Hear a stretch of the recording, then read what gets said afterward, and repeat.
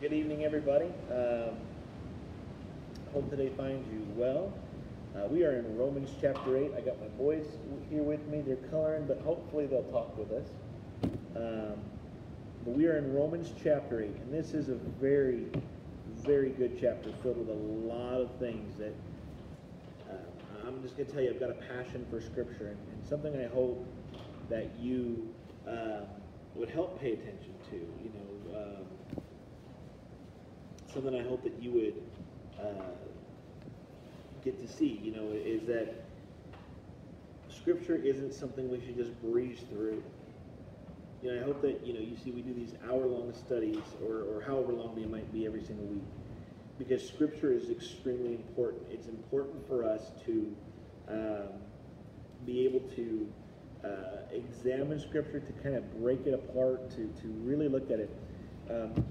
One of the biggest problems that faces many, many Christians, and this isn't just here in the United States, it's all over the world.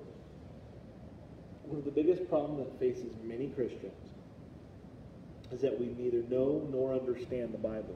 We've got a few scriptures that we pick out. We've got a few scriptures that we like to talk about, and a lot of times we really don't understand what they're talking about. So we've got to kind of get down into the context of everything. So as you know, if you've been following our Wednesday studies, Romans was written to a church that was split on an issue. It was split across cultural and ethnic boundaries. On the one hand, you had the Jewish population. On the other hand, you had the Gentile population. The emperor, at some months prior, a while prior to this, had driven out the Jews from the province of Rome, and that early church that was started there was a blend of Jewish and Roman Christians. Well, they had followed certain customs, they had done certain things, but when the Jews came back after the exile was done, they didn't recognize the church anymore. And so you had two people on either side of the issue claiming to be superior. Doesn't that sound familiar in our age of secularism invading the church, in the age where we like to make church about issues that are non-issues? And so Paul's saying that yes, the Jews are important, and we need to recognize that as Christians ourselves. The Jews received Jesus first. They received the law of Abraham. They received of Moses. Abraham was chosen. Jesus was Jewish. The apostles were Jewish, but the Gentiles also received it. And so the Jews' job was not to make them believers like themselves. The core issues then that Paul begins to tackle are sin versus salvation. Following the law, which does not save, it was good because God designed it, but all the law does is point to our deficiencies. It points to how inadequate we are. Say hi, Phineas. Hi. The law points to how we fail. And so that's kind of what we're talking about. What Paul said is that when we put on Christ, we divorced that old self that was bound by the law. And so we have put on a new self. We've divorced our flesh and have put on the Spirit. Oftentimes when we sin, we're doing something we really don't want to do. At times we don't do the things we ought to do, and we know we should. And so we've got this sin problem, and only Christ can rescue us from it. That's what Paul is trying to convey to the Roman church. You see, here's what Paul's doing. He's trying to bridge the gap between two different ethnic groups clashing with one another in the church. What a timely message. Isn't this something that the Lord has given us to such a time as this? And so what we need to do is recognize that all have sinned. All of us have sinned and fallen short of the glory of God. There is not a single righteous person. No one is better than the other. And the problems that we face within the church have everything to do with the sin that is buried and takes root within us. We have no place with the world. Not that we need to distance ourselves from the world, but we're to be in the world, not of it. At the Last Supper, Jesus prayed for his disciples. He said, "Father, I do not ask that you take them out of the world, but that we may function as God's people in the world. This world is not our home. This isn't all there is, and we fight like it is. We are not citizens of this world. We are citizens of a kingdom that is eternal, yet we hold on to things like it is. And we like to look down on each other. We like to fight each other. We like to judge each other. So, verse 8 opens up with this beautiful verse that I think is so wonderful.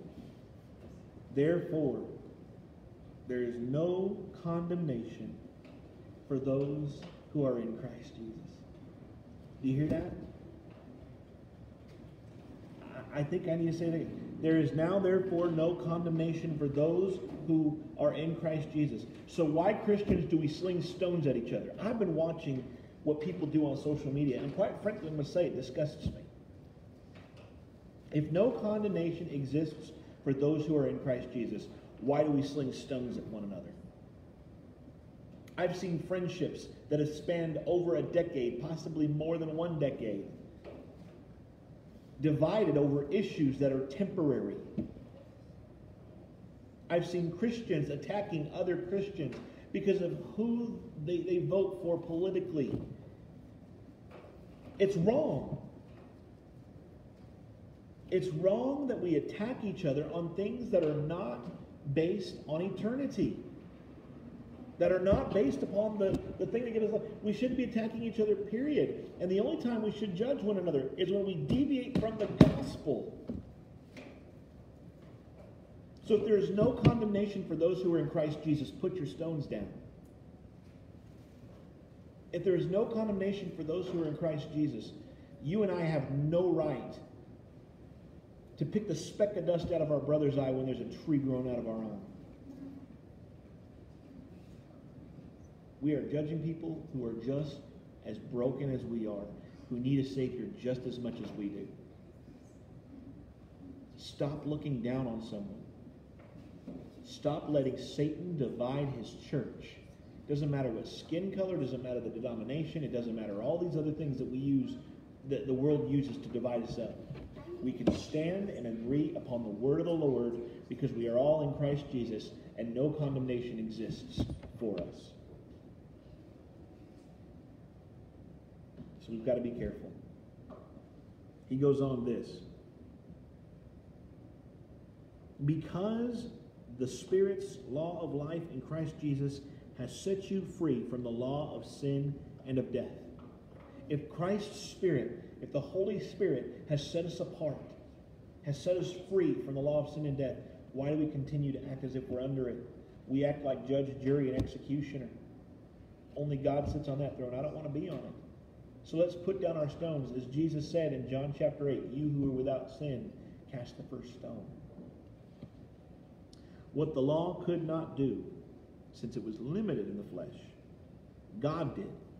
He condemned sin in the flesh by sending his own Son in flesh like ours, under sin's domain, and as a sin offering, in order that the law's requirement would be accomplished in us who do not walk according to the flesh, but according to the Spirit. You know, that's where all this jealousy and rivalry and condemnation comes from. It comes from our flesh. When I see people online who are trying to pick apart someone else's salvation, who you don't even know, based upon political ideologies that you disagree with. Now, there's certain things that we can see are fruits of the flesh. Galatians chapter 5 lays them out quite clearly. The Bible speaks of the flesh quite clearly. But why do we grandstand instead of, as Jesus says, if we have something against our brother, we're to go to them personally. And if you can't go to that person personally, take it off of Facebook. Take it off of Instagram and Snapchat and Twitter and whatever else you do. Christians, we shouldn't be throwing stones at one another. Jesus said, they will know you are my disciples by how you love one another. Love is a supernatural thing. John writes in 1 John, if you do not know love, you do not know God. There is no condemnation for those who are in Christ Jesus. Verse 3 says, what law could not do since it was limited by the flesh, God did. He condemned sin in the flesh by sending his own Son in flesh like ours under sin's domain and as a sin offering. Something that happened. Let's take a look at this for a minute. In the Garden of Eden, Adam and Eve, who were both flesh and spirit, divorced the spirit by going after the desires of their flesh. That fruit, that thing that was forbidden them. They were given leave to do anything else except that one thing. And so they charged after their sin, and they divorced the spirit and unionized with the flesh and death. So what Jesus did, he undid that through his obedience. What Adam and Eve did in disobedience, Christ did in obedience. He divorced sin and flesh and death and unionized with the flesh and the spirit. And that's who we're supposed to be. That's what he calls us to. What the first Adam could not do, Jesus as the second Adam did. Listen to this. And as a sin offering, in order that the law's requirement would be accomplished in us, who do not walk according to the flesh, but according to the Spirit. Again, I'd suggest read Galatians 5, 20 all the way to the end of the chapter. For those who live according to the flesh, think about the things of the flesh. Let's consider that for a minute. We think about politics, and it bothers us. We think about entertainment, and we get agitated when we're not entertained. We think about the things we purchase and buy. We think about all our stuff. We think about our relationships, which not any of these things are in and of themselves necessarily bad, but instead of God occupying our mind, instead of meditating on his word day and night, we meditate on the things of the flesh, and so we are showing by our fruit who we belong to.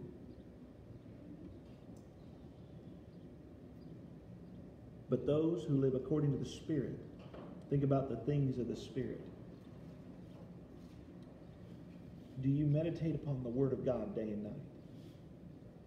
Do you act as the psalmist in Psalm 119, who just loves the word of the Lord and says in verse 105, your word is a lamp unto my feet and a light unto my path? Does God's word guide you at every step? We're going to talk about this in Romans 12.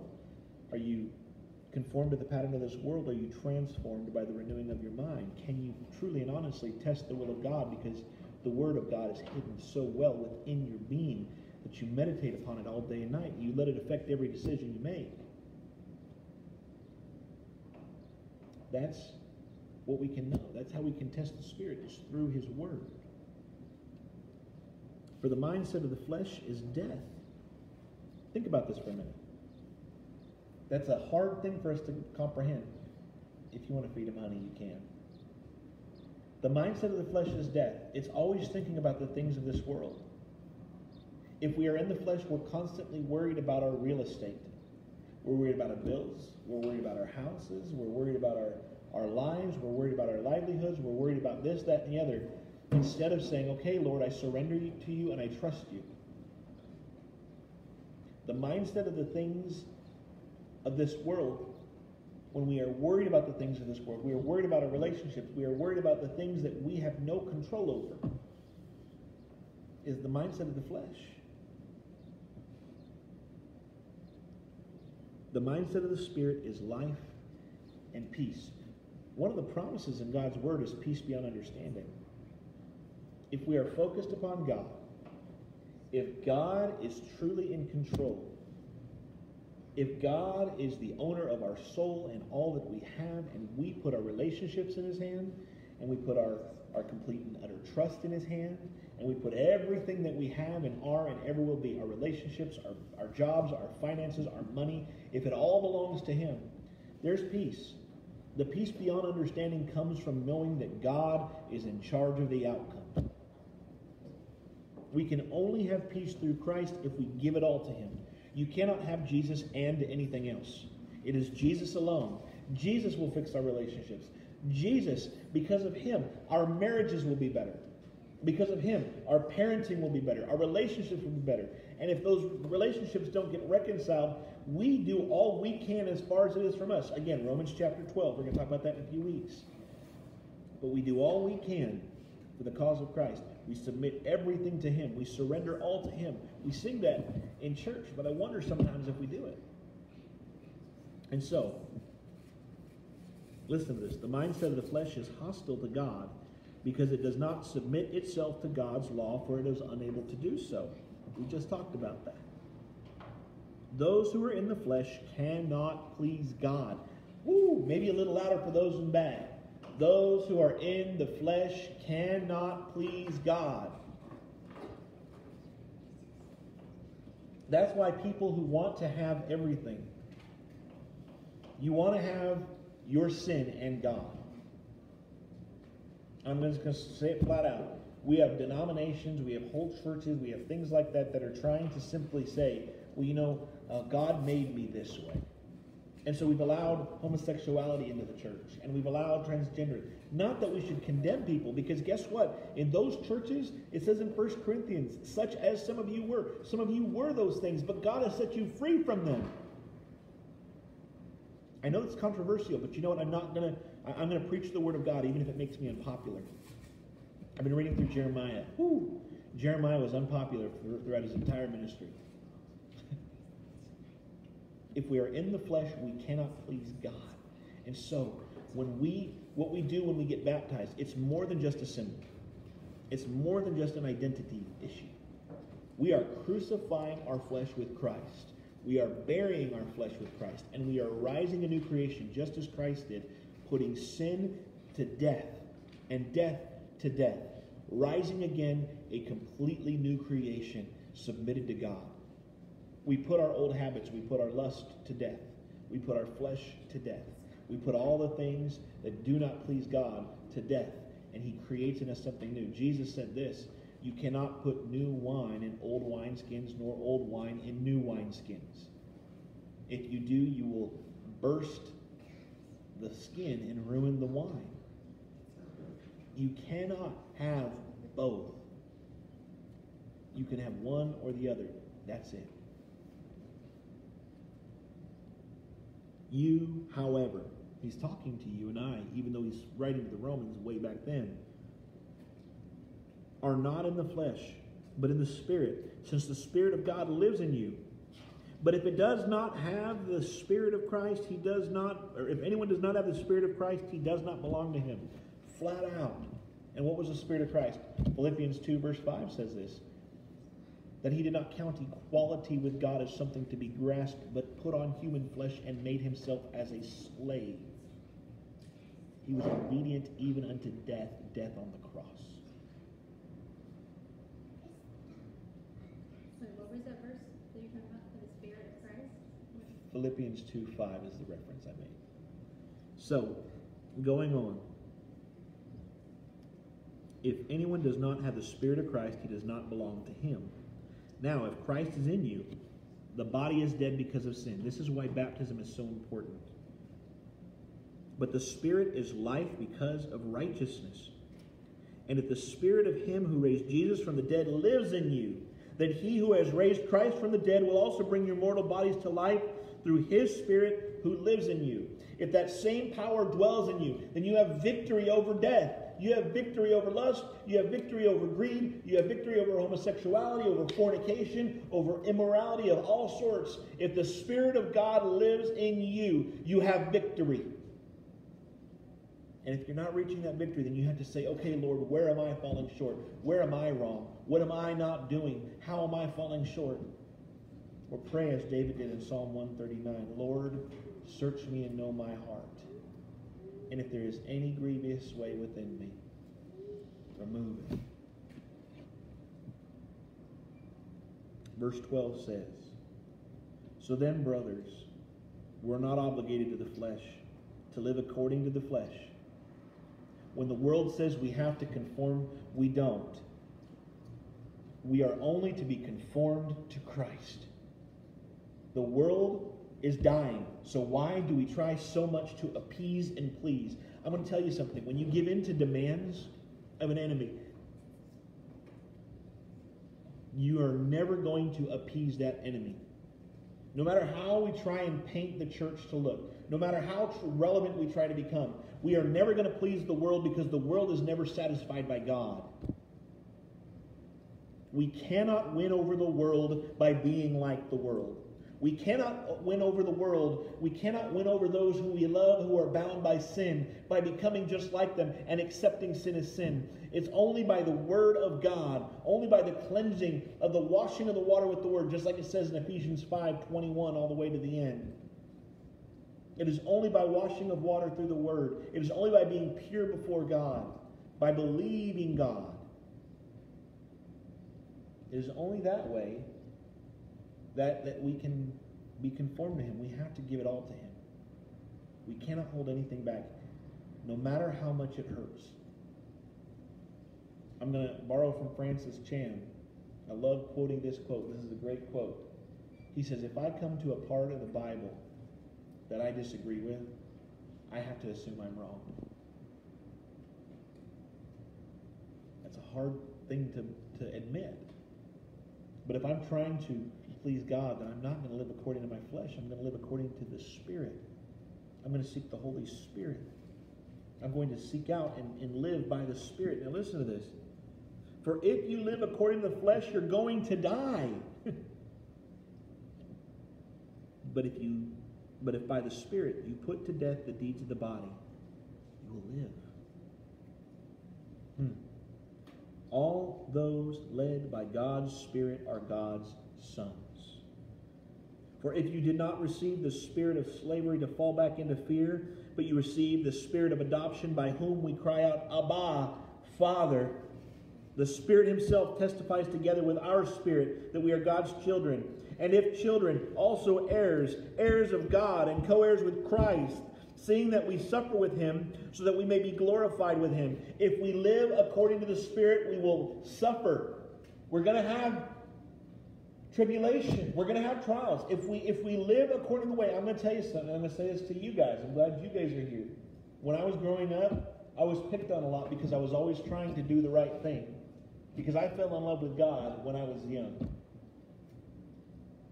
And unfortunately, when I got into middle school and high school, I started pulling away, and I pulled away quite a bit because I was tired of the persecution I received. People were cruel. They said some horrible things that to this day still stick with me. To some, they said I had AIDS.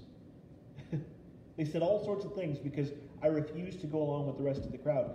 Jesus promises us in this world we will have what?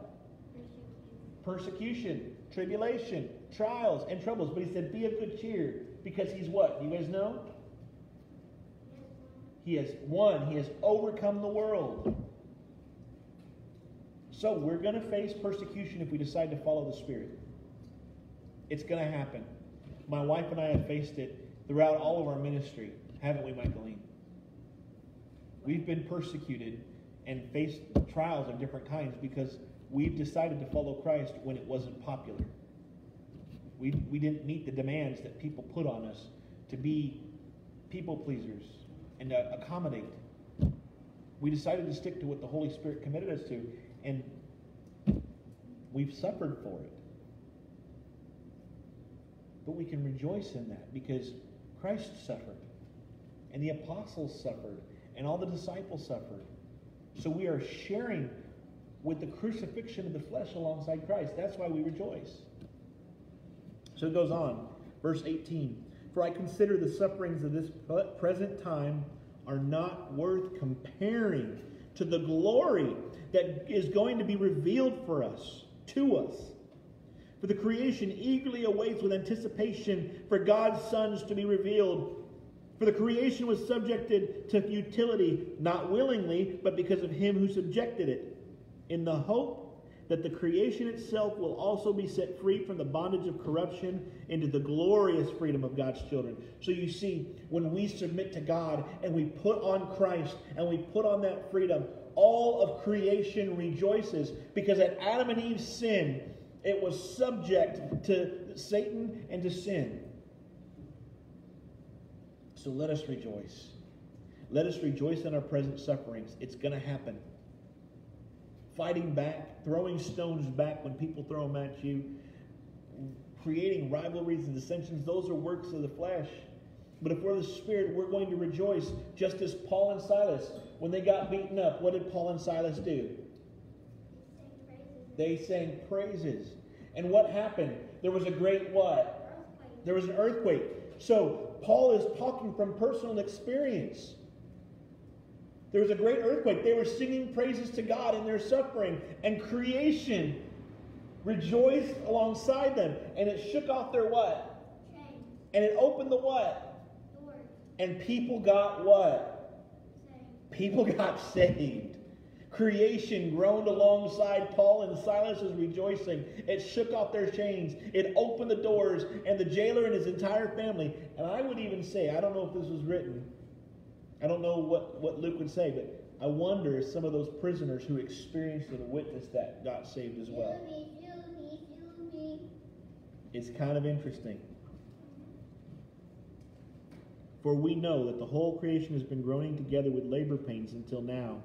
And not only that, but we ourselves who have the Spirit as the first fruits, we also groan within ourselves, eagerly waiting for adoption, the redemption of our bodies. So you see, do you want to see change? We want to see change in the world. Do you want to see ethnic relations get better? Here's what we do. We submit to the Spirit, and we serve and love our enemies. We wash the feet of those who would attack us. We love them, and we don't fight them back.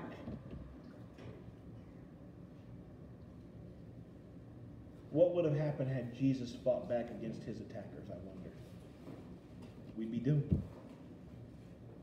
But instead, they said, "Are you Jesus of Nazareth?" He spoke and said, "I am." And you remember what happened when he said, "I am"? They all fell to the ground. Did Jesus fight back when they were accusing him and pulling out his beard and hitting him? Did Jesus fight back when they were lying to him and then trying to get him to perform miracles as an amusement? Jesus said no word in his own defense. Instead, he submitted to the will of God. And we are all here because of that. Guys, Miss Selena says she loves you and you're wonderful examples, especially to adults. I conveyed the message, Miss Selena. Now listen to that. Now in this hope we are saved. Yet hope that is seen is not hope, because who hopes for what he sees? So here's the thing. We are moving onward towards something we can't see. This kingdom that has no end. This immortal soul trapped inside a decaying body. And some of us feel that right now, don't we?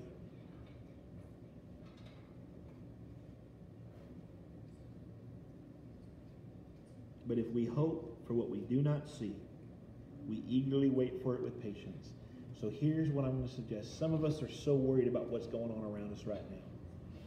We're worried about the future of our kids. We're worried about the future of our country. We're worried about the future of our world. If you're in Africa right now, I mean, the Fulani herdsmen are devastating Nigerian Christians. But this has been going on for us since the beginning, since Christ left. Those who were faithful in the Old Testament were often ridiculed, murdered, stoned, and beaten. If we make a stand for God, we're going to face persecution. But what we leave behind is greater, or what we go towards is greater than what we leave behind. We've got to remember that. Be patient for it. Struggle for Christ and seeing him face to face and hearing well done. And here's the thing. Try and bring as many of your enemies to him as possible. That's why we love our enemies and pray for those who persecute us, just as Jesus did, just as Paul did, just as Stephen did, just as everyone who is in the Spirit does. We know that all things work together for the good of those who love God, those who are called according to his purpose. For those he foreknew, he also predestined to be conformed to the image of his Son, so that he would be the firstborn among many brothers. And those he called, he also justified. And those he justified, he also glorified. See, we're not justified by our works, by our struggles, by our fights. We are justified in Christ alone. There's nothing we can do. We can't earn it. We don't deserve it. It's something that he gives. but only as we wait upon Him and surrender.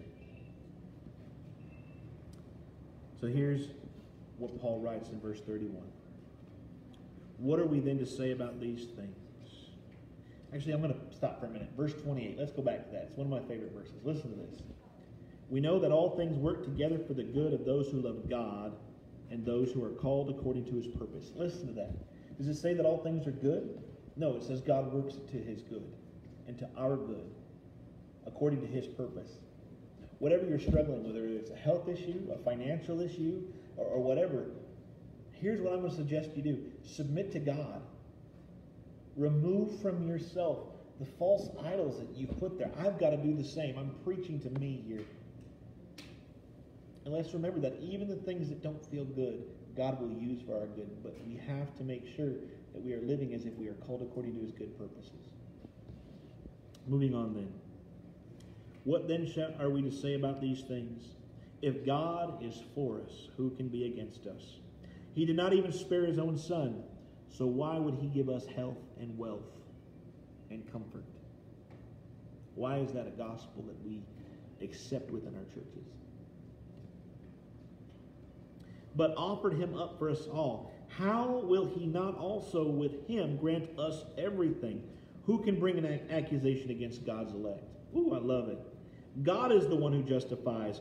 Who is the one who condemns? Christ Jesus is the one who died, but even more has been raised. He also is at the right hand of God and intercedes for us. Who can separate us from the love of Christ? Can affliction or anguish or persecution or famine or nakedness or danger or sword, as it is written, because of you we are being put to death all day long. We are counted as sheep for the slaughter. No. In all these things we are more than conquerors through Him who loved us. For I am persuaded that not even death or life, angels or rulers, things present or things to come, hostile powers, height or depth, or any other created thing can separate us, or will have the power to separate us from the love of God that is in Christ our Lord. I hope that encourages you. No matter what we face in this life, there is nothing that can separate us from the power of God. Why? Because He has called you. You are in His right, victorious, righteous right hand. We might face some persecution for a little while, but it's only for a little while. And just as the old spiritual song says, soon and very soon we are going to see the King. But we have to wait. We have to endure the present suffering with hope. We have to seek out our Lord with patience, seeking even the welfare of our bitterest enemy. Paul was such a one. He was a killer of Christians, and yet he wrote the majority of the New Testament. Love your enemies, pray for those who persecute you, and endure. Jesus tells John in the Revelation, he who endures conquers, and he who endures, He will let us sit with them. He will let us sit with Him on His throne. We have to endure. We cannot abide the flesh.